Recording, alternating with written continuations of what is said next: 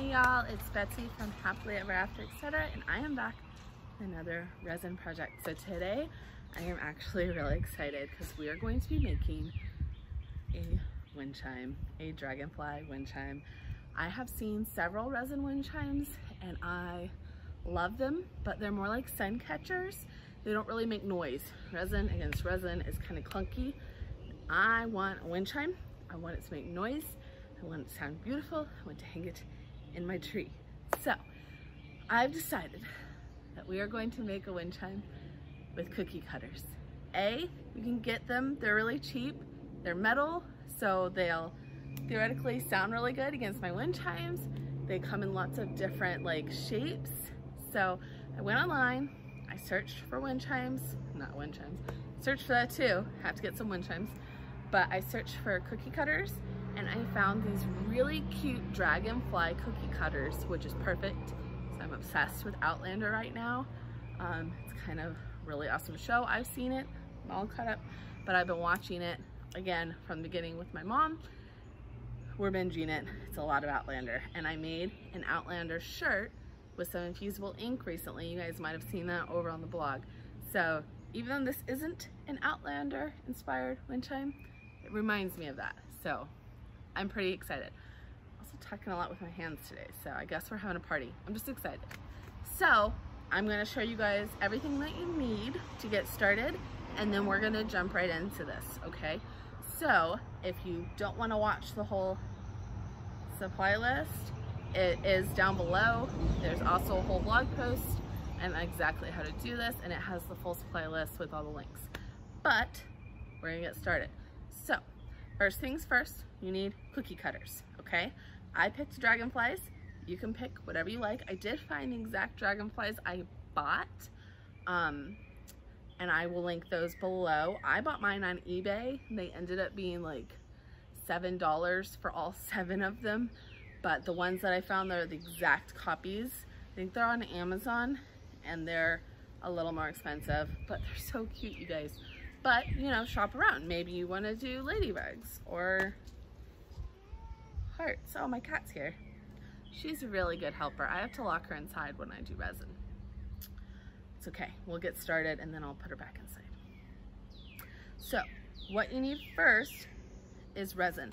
So for this project, I'm using, dun, dun, dun, dun, this is the part B, this is the hardener, Envirotech Light resin. It's a 2-part resin, so that's a 1-to-1 ratio. So that means for every part of part A, you need an equal part of part B. If you've never mixed resin before, I have a how to mix resin for beginners post. I will link that down below, but it's actually pretty simple. And all we're doing in this post today, in this video, in this project, is pouring straight resin into our cookie cutters. You will spend more time prepping your cookie cutters than you will with the resin. It's a very easy beginner project. So if you've never done anything with resin before, don't be scared. It's really easy. It turned out really cute. So you need your resin. I have the big jugs. You can get smaller ones. You need about 500 milliliters for this project to make 7 dragonflies and the base of our circle. So figure that out. And then you need your safety gear. So we have our Darth Vader respirator with our resin graded filters that are pink, which is kind of my favorite thing. And then you're going to need your gloves. I've got a whole box of them here. You need the ones that are nitro. I never know how to say that, so it doesn't matter what color they are. Mine are pink, because again, pink. You need some kind of gloves. Pick whichever ones you like. Then you need your heat gun. This is my little HT400. And if you've never seen me use this before, it's because you've never watched a resin video. I use it for pretty much everything. But it's from Wagner. It's like 24 bucks, you guys. It has 2 settings, slow and high, so it's really awesome. I use it for shrink plastic. I use it for heat embossing. I use it for resin. It's kind of like next to my Cricut. My Cricut and my heat gun are like my favorite tools in my entire craft room. So get one, you'll love it. Then What else do we need? We need paint. So for this project, I am going to be using pink and purple because that's just what I like. Okay guys, if you want to make orange dragonflies, go for it. So I grabbed these. They're just acrylic paints that I had. They're Deco Art and they're metallic. They turn out really pretty. Now my dogs have joined the party. They're locked up. They're out back, but you can hear them. We're only going to be using enough paint to make our little dragonflies transparent, so you don't need a lot. I mean, like 3 drops each, okay guys? So if you have little containers, that's fine. But this is what I used. They look really pretty. Then you need a little bit of glitter. I would have preferred pink and purple glitter, but I only had pink. I bought a whole pack of different colors that I use for different resin projects. I thought I'd had a purple, but I don't. So I like these. They're technically for like face or makeup glitter, body paint, but they work for resin. But I like them because they're a whole mixture. Let me get really close.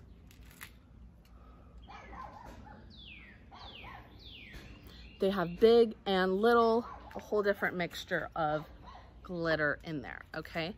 So then you need your mixing cups, and you need 2 smaller mixing cups that are gonna hold about 250 milliliters, one that holds about 350 milliliters, and you need a larger cup to mix everything in. So I'll mix all of my resin, and hey, guys, we're filming YouTube. They don't care. In case you needed to know, my neighbor's dog, Charlie Brown, looks like he's outside, so they're just chatting through the fence. You're gonna mix all your resin in one big cup, and then you'll pour it into smaller cups with your purple and your pink resin. So that's why we need 2. You need something to mix them with. I bought these in a starter pack that included cups, stir sticks, a silicone mat, and it's just like all kinds of good beginner basics. I'll put that down below. So you can use popsicle sticks, you can use a paint paddle. Guys, video. You just don't get it. It doesn't matter what you stir with, but you gotta stir. So I like these because resin just peels right off them. You can use them again. Then you need something for the base. So I just grabbed one of my round circles from my coaster mold pack. This pack came with this large size, 2 mediums, and a little tiny one. They're great, gradual. So this is the biggest one. I probably could have used the next smallest one. My circle is a little bigger than I wanted, but you'll see my wind chime is pretty big and awesome. You can make a smaller version. Then you need fishing wire and you need wind chimes. I went with 3 larger wind chimes and 7 smaller ones because I did a whole circle with graduated sizes and beads. I wanted to get extra fancy. I hope you guys like dogs. If you don't, this is life, I don't know. I wanted to get extra fancy, so I used some resin beads that I'd made in a previous video. I'll link that down below. It's not done yet, but I'll link it when it's ready. And then I just used some beads that I have in my collection. I believe that is everything I used in this project. If it's not, you can check out the full supply list down below, and we're gonna get started. So I'm gonna show you guys exactly how we secured the dragonflies, because they're cookie cutters, right? They don't have a bottom. How we secured them to our silicone mat. You do need a silicone mat or freezer paper or acetate, something that resin won't stick to. I used a silicone mat on a baking pan. You do need to secure your cookie cutters to it. I used hot glue. You need hot glue. Check out the supply list. We're gonna get started. I'm gonna show you exactly how to secure your cookie cutters to your silicone mat, how to pour the resin into it, how to pop all the bubbles with your little heat gun, how to take the hot glue off, how to string up your wind chime. We're gonna do the whole thing. It's gonna be awesome. See you in a second.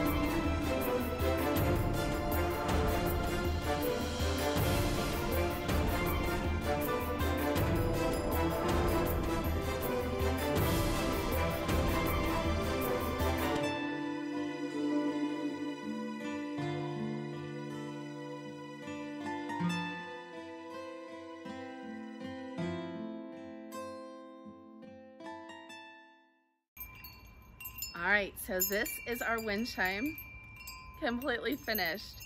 I hope you guys can see it. I will put some pretty finished shots in there, but dun, dun, dun, dun. This is how it looks, completely finished. I absolutely love how the dragonflies turn out, you guys. Not to mention, it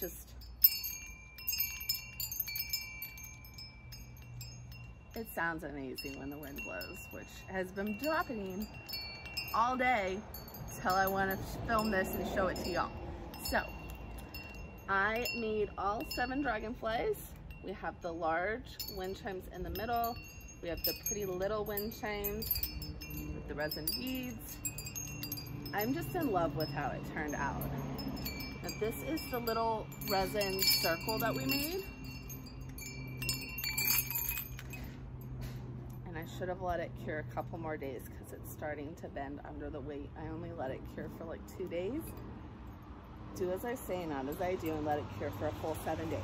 So I've taken this down from my tree where I've been listening to it, and I'm going to put it down inside where the resin circle can fully cure so that it stays flat and doesn't buckle under the weight. The dragonflies with the resin inside of them, I mean, they're beautiful, but they're a little heavy. I mean, resin and cookie cutters. I'm gonna put some pretty finished shots for you guys now, but I am in love with how my wind chimes turned out. I cannot wait to listen to them all summer long. I know you guys probably don't want to listen to them right now. Thanks for watching. Thanks for hanging out with me. I hope you enjoyed this project.